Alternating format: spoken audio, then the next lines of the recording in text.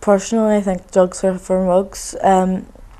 Don't like people like who like have like cannabis factories like in their houses or flats or whatever with like large quantities to sell to young kids.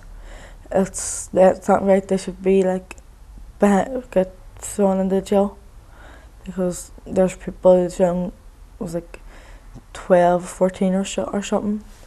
They'll get involved with drugs from a really young age, and then maybe started off with dope, cannabis, and then work probably something more stronger, more like addictive.